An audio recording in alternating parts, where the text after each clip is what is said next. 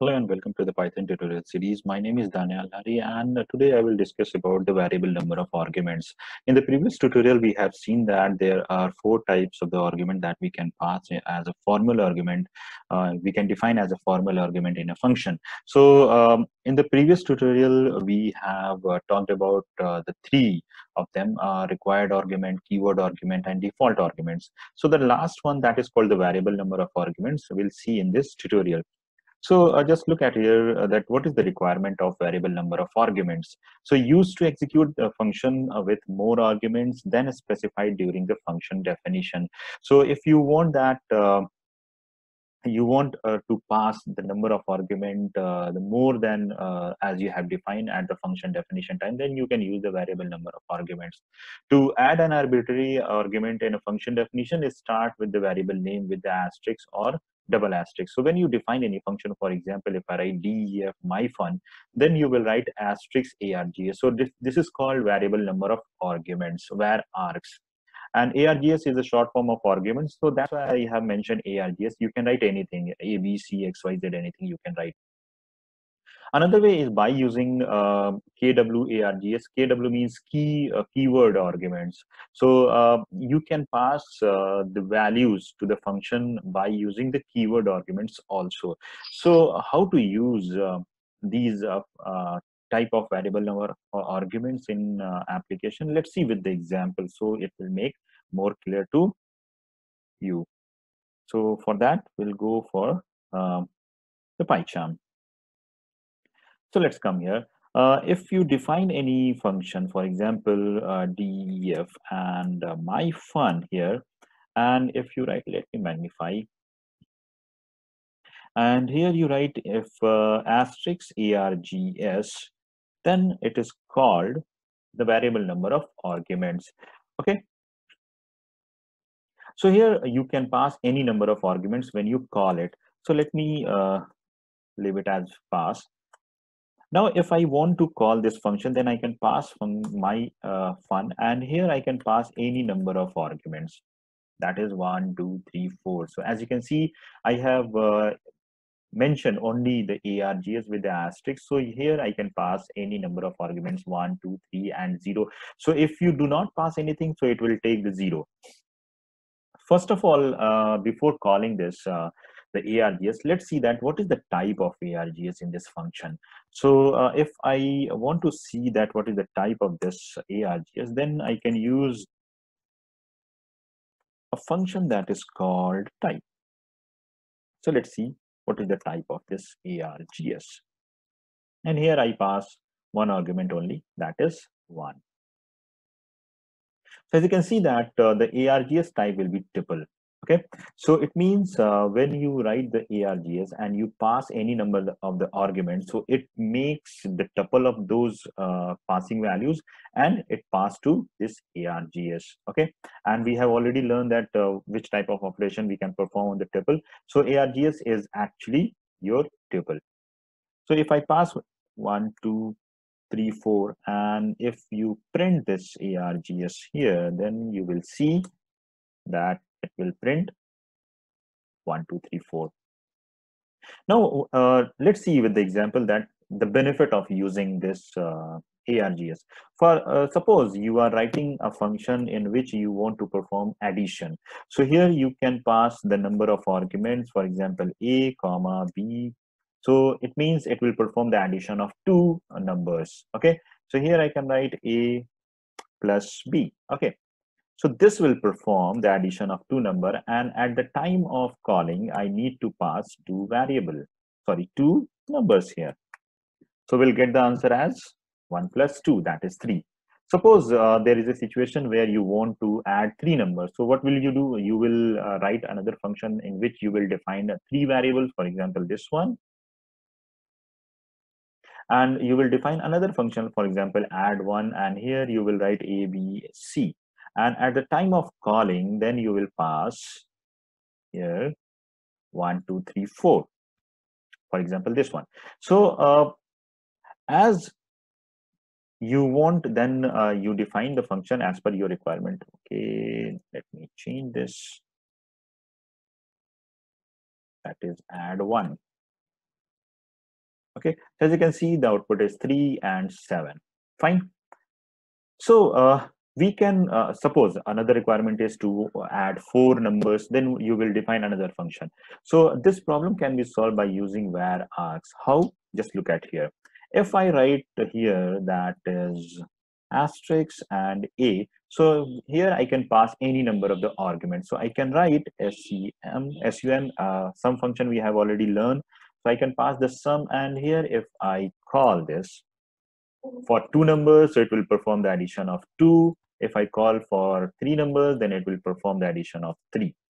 Okay, so it means that you can pass any number of arguments um, in this type of argument. So this is called variable number of arguments. And you can also do one thing, that is iteration. So we already know that how to iterate the values. So for I in a, and you can pass every value of this a. Let me print it. As you can see, for the first function calling 1 2, for the second function calling, that is 1 2 4. Okay. With the variable number of arguments, you can define default arguments as well as the non-default arguments also. So suppose if I want that it should contain another variable, for example x here, then I can write this one. So in this case, what will happen, the first value will be for x and rest of the value will be for this args, this arguments. Okay, this variable number of arguments. So if you want to see, then let me show you. X is equal x and print the value of a also. So let me print the value of a. So here you can see that x value is 1 in this case, and value of a is rest of the value. For second function calling, just look at here that x is equal to 1 and rest of the value for this is args. Okay, so I hope this variable number of arguments is now clear.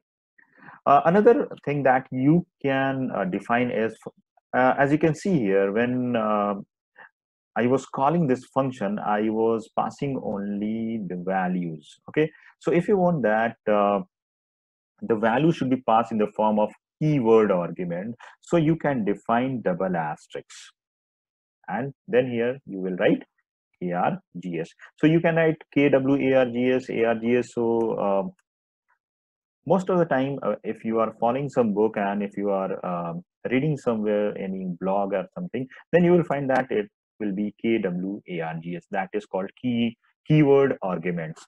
So at the time of function calling, you will call it as add.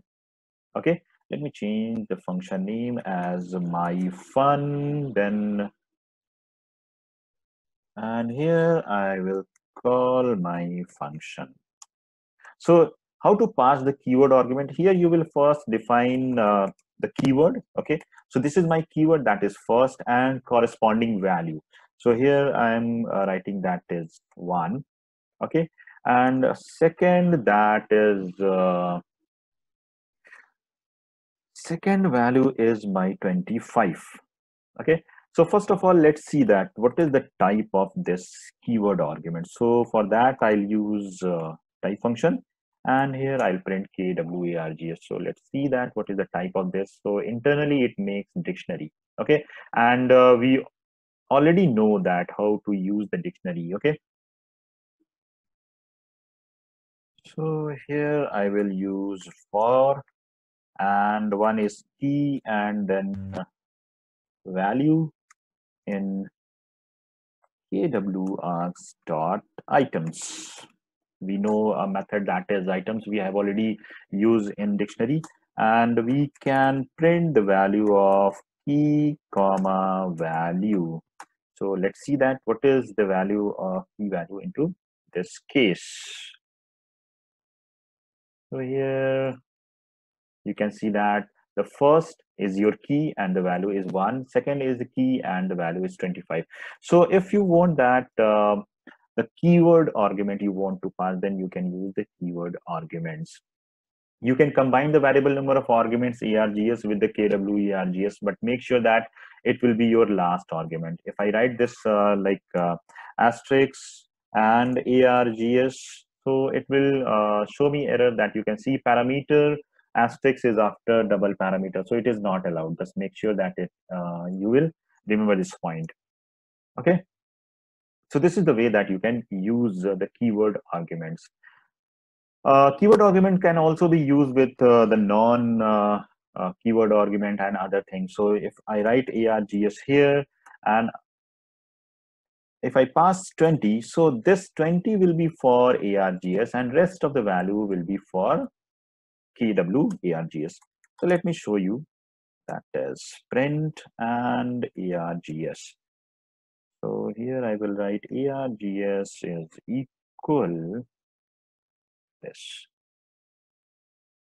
So here you can see that args is 20 and keyword argument. Rest of the values are for keyword arguments.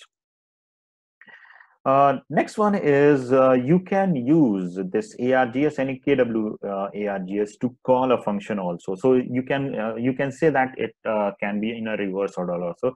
For example, if you have defined some variable a, b, and c here, and let me print this abc, a, b, and c, a, b, and c, this one, and you have a tuple here that is already having three values. So if you want that the tuples, all three values should be copied into a, b, c respectively, then you will write like this, asterisk and t. Why? Because internally this var-args is act as the tuple. So let me show you. That is 1, 2, 3. We can see here. Okay. So here I can write the more clear argument here. A is equal, comma A.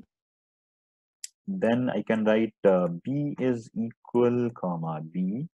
And here I can write C is equal, comma C.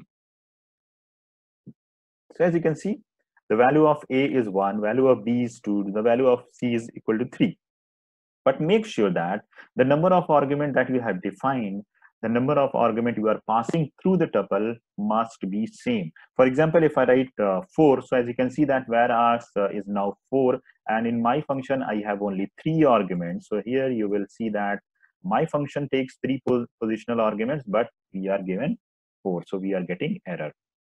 Similarly, if you have a dictionary, so we can make a dictionary here, and A is equal, let me, A colon, this one, A1, comma, B colon 30 and C colon 95.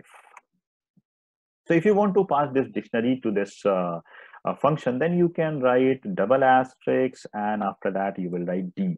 So it will accept your dictionary as well. But make sure that you have 3 arguments in your dictionary, 3 elements in your dictionary, and the keyword, the keys are the same as your function argument's name.